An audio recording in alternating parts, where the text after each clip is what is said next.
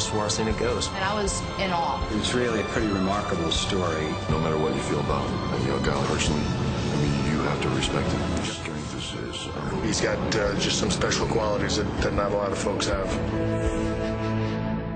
Everyone was just in disbelief that he actually came back the day of a neck surgery, and I mean, honestly, I'd have been chilling. I thought he was going straight to his hotel room to go to bed. And you got to respect someone who can get up off an operating table and just walk around like nothing happened.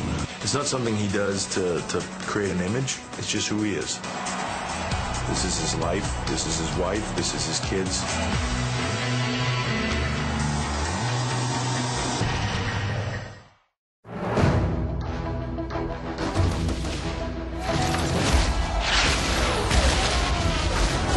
If the Germans capture this city, the entire country will collapse.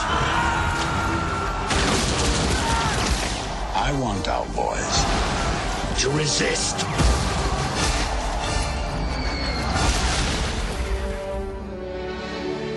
What we need are heroes. Do you know any heroes? I know one.